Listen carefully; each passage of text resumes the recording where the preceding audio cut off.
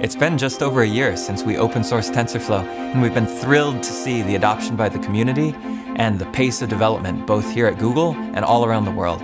TensorFlow is really the primary tool that we're using for a lot of our machine learning work in all of our products. Towards the end of last year, we actually rolled out a completely new translation system that was based on deep neural nets. In Gmail, we were actually able to roll out a TensorFlow model that, by understanding the context of the message you just received, we can predict likely replies. And this is a feature we call Smart Reply. Diabetic retinopathy is the fastest growing cause of blindness. It's a complication of diabetes. We gathered a very large data set and had doctors grade the images. And then we, using TensorFlow, trained a neural net that does a pretty good job of predicting whether or not there is a diabetic retinopathy in the image. Can we use something like TensorFlow to make music, to make art, and to allow us to communicate better with each other? With TensorFlow, we're able to think abstractly, almost at the level of like improvisation with machine learning. We're able to try new things, to chunk models together in ways that were impossible before we had that kind of expressivity.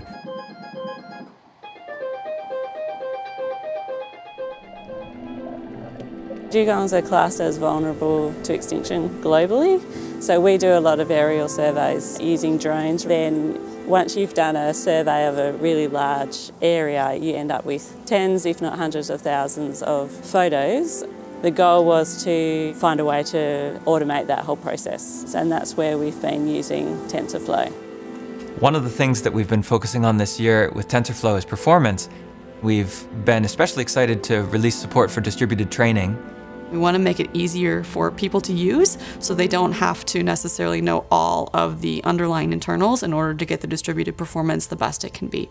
XLA is something that can compile down TensorFlow. Maybe you want to compile your graph ahead of time and get it down to something much more compact in terms of memory size, so that way you can easily load it and execute it on something that might not have as much storage space, like a mobile phone or some other portable, smaller device.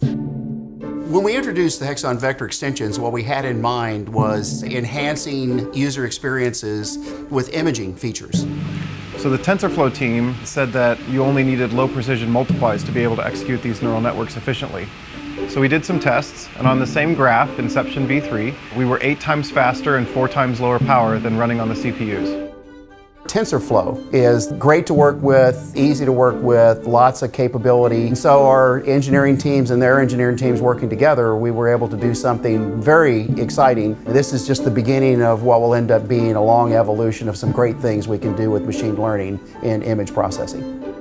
In addition to sharing TensorFlow, Google has also shared an ecosystem of tools, which contains everything you need to go all the way from research to production. One such tool is TensorFlow Serving, and this is an open source, high performance serving solution. Another great tool, which is actually quite beautiful, is the embedding visualizer. And you can use the embedding visualizer to interactively explore high dimensional data sets. On the education side, General Assembly has done great work teaching TensorFlow. For my final project, I was really interested in doing lyrics generation, and TensorFlow was a really great match for that because it allowed me to build out and utilize the models that I needed to be successful.